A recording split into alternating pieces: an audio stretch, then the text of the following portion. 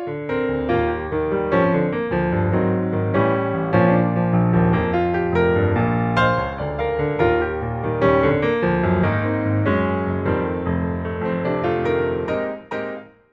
name is Andrea Basche. I'm an assistant professor in cropping systems at the University of Nebraska-Lincoln, and that's where we are right now. We're on East Campus, which is the agriculture campus here at the university. The idea that we had for this grant really grew out of this senior capstone course that I teach, because I have about 30 students who are meant to work on a case study of an operation to help them solve some kind of agronomic or environmental challenge that they have. And so I thought, well, okay, that's what their task is over the course of the semester.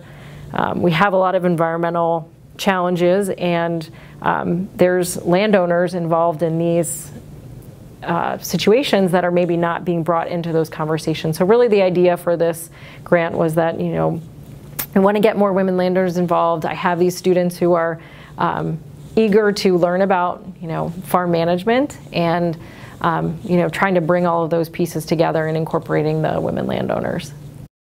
I have always been interested in these human questions and policy questions of, you know, how do we increase the use of sustainable ag on the landscape. And so have colleagues who've done work with women landowners in the past, and know that women own or co-own about half of the land in the Midwest, and they're often understudied or under kind of valued, I would say, in the conversation around conservation. And so I think that women can be a real gateway to having more conservation, more sustainable ag.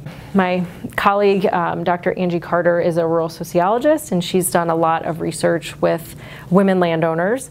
And so her role, given the experience that she has, is really to do the lead on the social science research. So we're interviewing our 3 landowner producer pairs in this project before we work with them on these farm improvement plans with my class.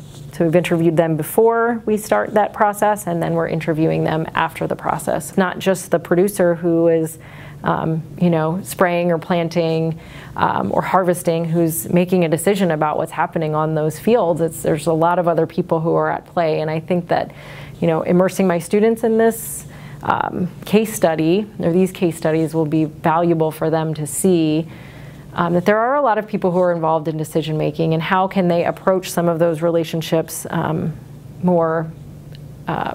with more experience and maybe more sensitively.